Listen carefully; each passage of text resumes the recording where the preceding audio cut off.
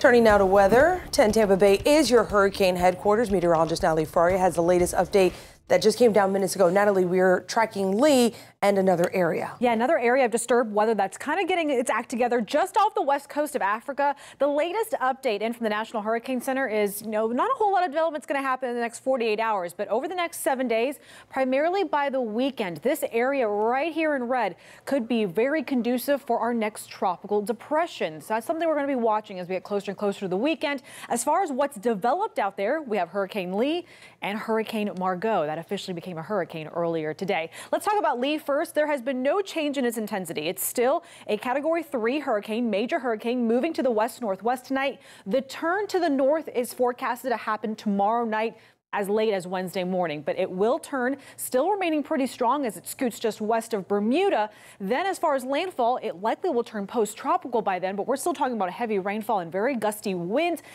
by the weekend, as far west as Maine, as far east as Halifax. So that's where we'll be watching for those impacts. However, leading ahead of it, right along the east coast, we're talking high surf, rough seas, as well as high rip current risks for the second half of this week. So we'll be watching the east coast closely when it comes to those beaches. Then Margot, thankfully, will be staying well over the Atlantic, a fish storm. No worries there. We continue to work our way through this list.